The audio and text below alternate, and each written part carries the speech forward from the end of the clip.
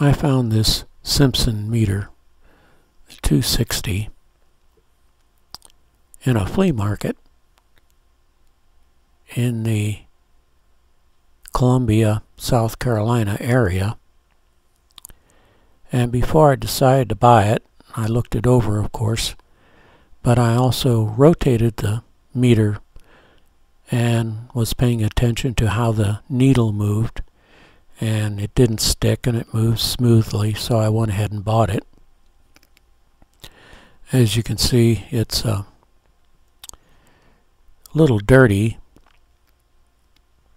but I figured I could get the tape off here. There was no, big chunks missing or anything like that.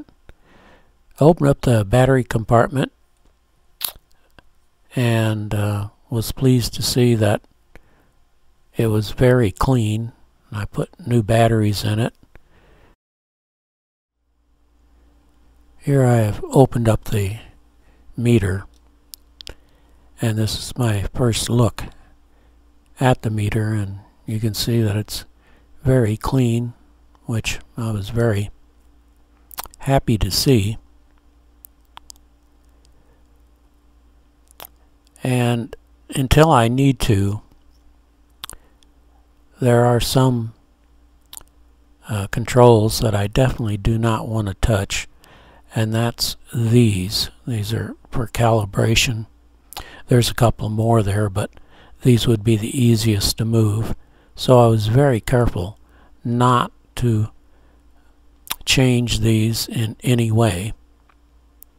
The only corrosion that I found was right here on the corner, and that was not from the inside out, but somehow something got on the outside and corroded it a little bit right there, and it cleaned up completely.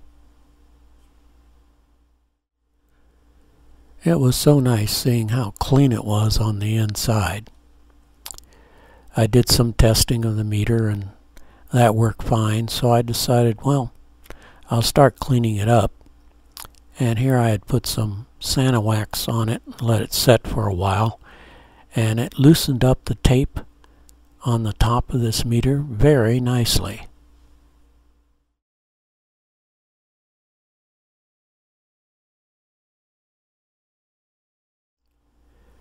When I got it all back together, I did find that there was a problem. Here I've already fixed the problem, but what was going on is when I zeroed the needle and then rotated the selector to one side or the other, the needle would not return to zero. Well, here it does when I have it set up and then, rotate the switch from one side to the other. It returns to where it should. Well, this is what I did to fix the problem. I got out a cotton swab and put only 1 or 2 drops of WD-40 on it, and very carefully touched the switches and cleaned the contacts with this small amount of WD-40. I also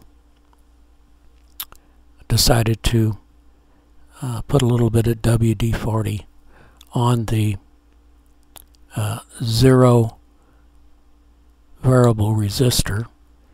There's you can't see it from this shot, but the material that holds the carbon run is exposed there, and I'm just putting a little WD-40 on it, and that will soak through and do the job. Basically what happens is all this material shrinks over the years, and the WD-40 puts some of the petroleum back that has evaporated, and I find that it works very well.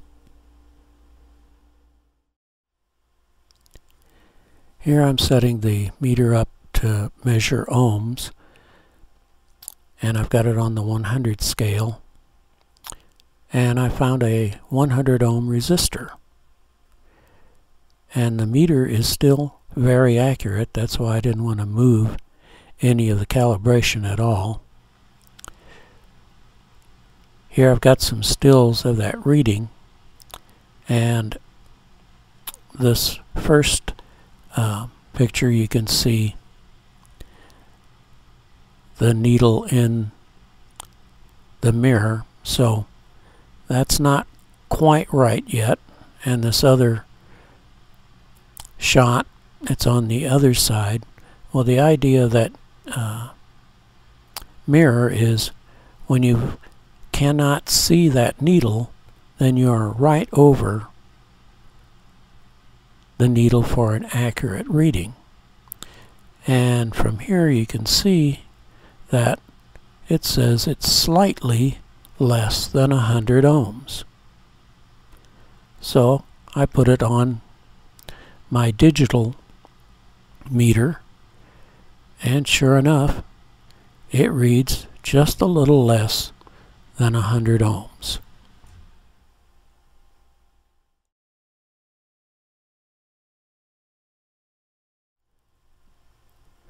So I have found myself a nice Simpson 260 meter, and it cleaned up nicely, and I'm definitely going to be using it.